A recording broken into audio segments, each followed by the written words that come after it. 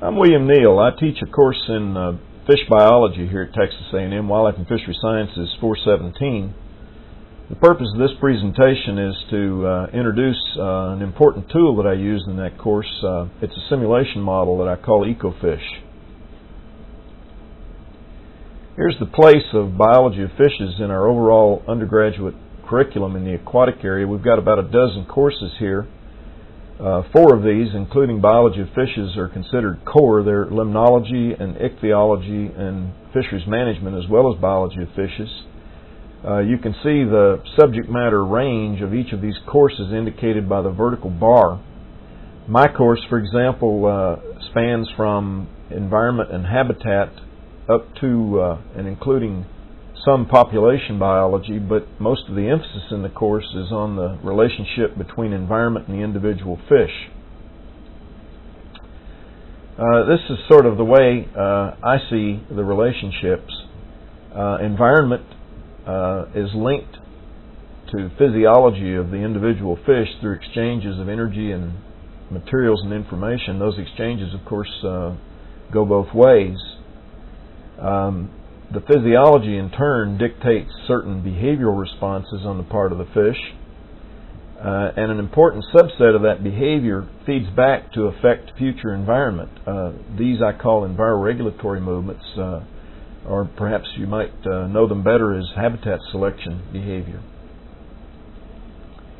That environmental issue is a complicated one, and this slide illustrates the degree of that complexity. Here's a graph of, I started to say real world environment, but it's only quasi-real world. It's an aquaculture pond down on the Texas coast at Corpus Christi at the Marine Development Center. And what I've got graphed here are 4 important aquatic variables: dissolved oxygen, temperature, salinity, and pH against time. And the time is fairly extensive. It's 13 months, 9,520 hours. I think these data were collected 3 times a day. The y-axis is different for each variable, but let's just take a look at DO. The scale there is from 0 to 20 parts per million. DO is the one here in green. And you can see that DO is highly variable on a diel basis over the course of this 13-month period. At some points here, the amplitude is almost 12 parts per million. Temperature shows its normal annual cycle here, being high in the summer and lower in the winter, with some pronounced cold fronts, the evidence of cold fronts. Salinity, this is a hypersaline system, and you can see some rainfall events that cause precipitous drops in the salinity, which typically was up here around 40 parts per thousand. pH is relatively stable but high at about 9. This system is well buffered. Well, given that environmental variation going on, how do you make sense of that in terms of the biological impacts on organisms? That's something we've been trying to do for at least a century, I guess. Half dozen years or so back, my good friend and colleague John Miller and I got together down on the Texas coast and spent several days talking about this issue and thinking about it, and we finally decided that the key might be something done by this fellow, F.E.J. Fry, who for many years was at the University of Toronto. This monograph was published in 1947, and in it Fry said that the effects of environment on the animal are through its metabolism. That is, environment affects activities of the organism, activities like growth and locomotion, only through the metabolism. Well, John and I got to thinking about that, and we decided it might be the key to understanding the system, and that's where it all started. Before I talk about where we took that, let me tell you about Fry's ideas.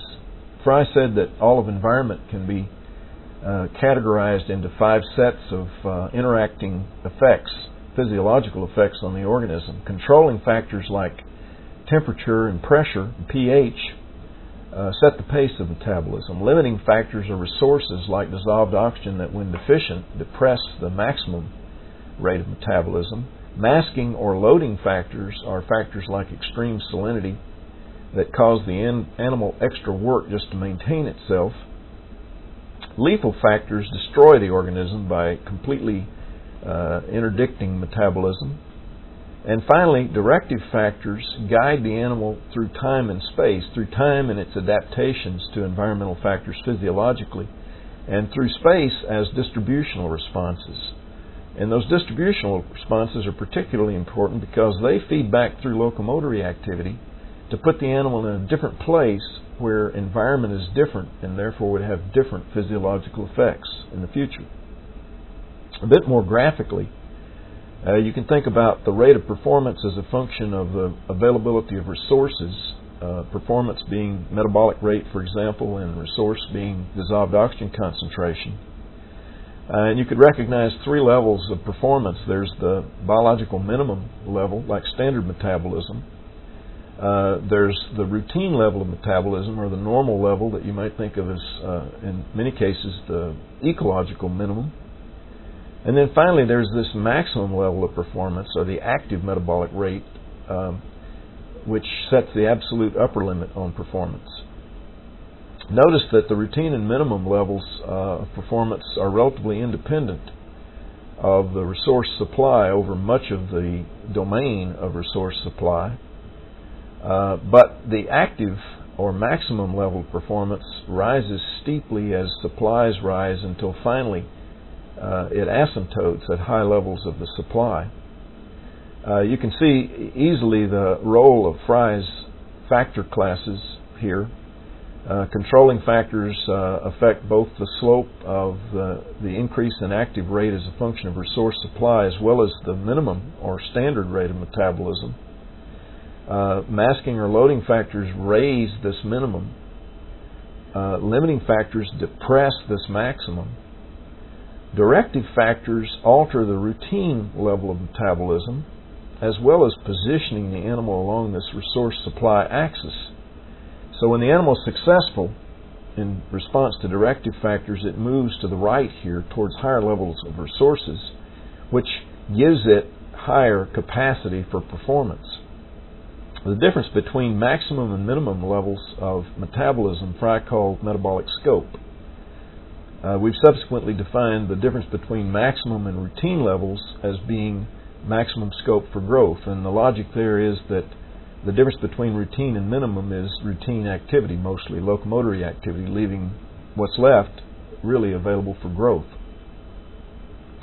Lethal factors, as this hammer indicates, simply shatter the system, destroying it. Well, that's Fry's physiological classification of environment. And what we set about doing was trying to implement Fry's scheme using computer technology, making use of the 40 years of additional information that was available after Fry's time, or after the 47 monograph.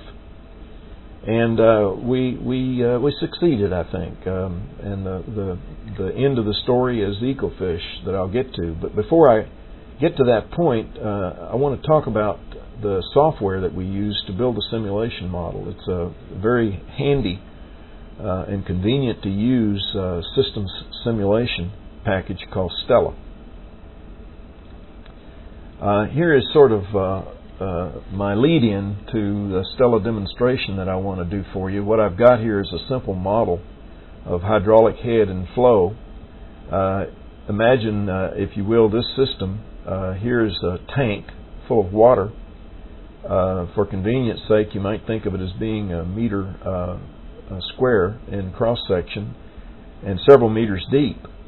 And what we're suggesting is that the hydraulic head of the water influences the rate at which water is discharged through this opening here at the bottom of the pipe. So now I'm going to break from my PowerPoint presentation and go to Stella and actually build this little model for you to watch as I build.